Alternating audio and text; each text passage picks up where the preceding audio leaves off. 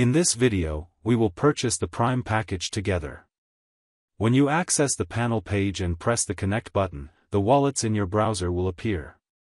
If they are not visible, you can see all wallets with the Wallet Connect option. We are currently connecting with MetaMask. On the page that appears, we give connection approval. As you can see, when you connect, it shows that you are a public user, and the panel does not fully open. At the bottom, there are Pro Package Purchase and Prime Package Buy buttons. As you can see, since we are trying with a referral wallet, the referral purchase buttons are visible. We click to buy the Prime button.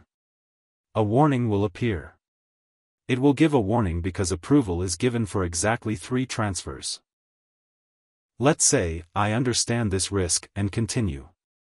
First, 50% will be sent to the referral user, 25% to the dev fund, and 25% to the burn wallet. In a standard purchase, the burn rate is 50%. When we approve the transactions one by one, a notification will appear stating that you have the Prime package. Also, you must have some BNB in your wallet for the 3 transfers.